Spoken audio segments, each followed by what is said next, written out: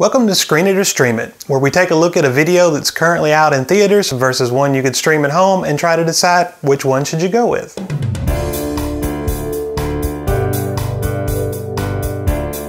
Right now in theaters is Lego Batman. Now, I know it's an oversimplification, but Lego Batman is a traditional Batman story, at least at first glance.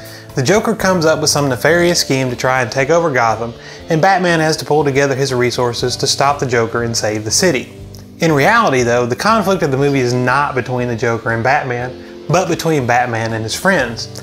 You see, Batman is emotionally scarred from the death of his parents, and he keeps everyone at a distance so that he won't have to go through the trauma of losing those close to him again, but in doing so he doesn't get to experience the life he should with his friends and family, in essence secluding himself from the rest of the world. Now, it is a Lego movie, so it's not as dark and depressing as all that sounds. It has all the happiness, hilarity, and silliness that you would come to expect from anything with a Lego brand on it.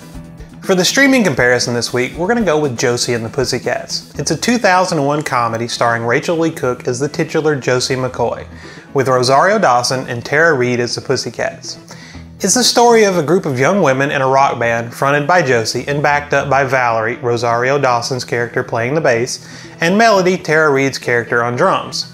The down but not out bandmates find themselves wallowing in obscurity in small town nowhere when Du Jour, the hottest boy band on the planet, winds up killed in a mysterious plane crash. Looking for a band to take up the mantle, the evil record company soon scoops up Josie and the Pussycats and sweeps them away on a whirlwind ride of studio recordings, promotional meetings, and the like. But not all is well, as the record company doesn't want the Pussycats, just Josie, and they seek to drive a wedge between the friends. Both films I would categorize as satirical comedies. Lego Batman spends the film poking fun at the tropes of the DC Universe, comic book movies in general, and really all of that nerdy, geeky wonderfulness that has overrun our media in the last few years. Without giving too much away, there are cameos from all different realms of movie nerddoms. In Josie and the Pussycats, the comedy doesn't really come from making fun of its roots like it does in Lego Batman, although there are some pot shots here and there, but instead is a send-up of modern culture and trends. Everything from our shopping habits to the ever-changing slang words we use in modern society.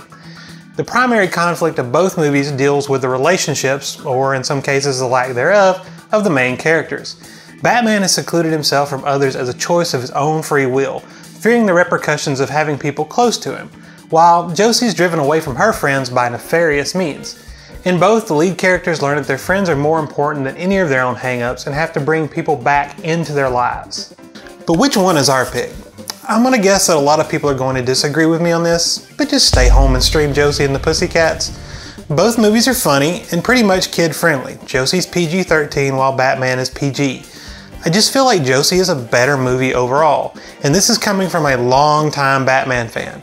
In fairness, I was over the whole Lego movie thing before it ever really got started, but I just get so much joy from Josie and the Pussycats.